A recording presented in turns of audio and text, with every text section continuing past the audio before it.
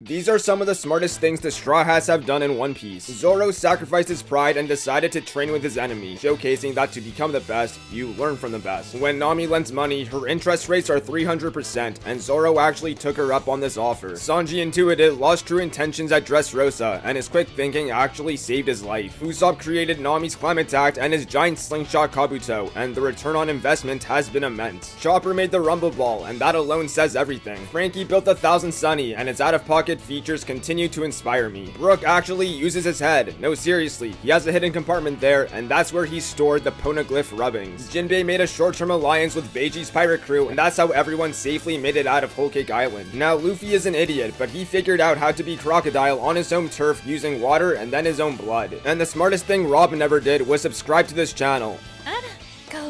I suggest you do the same.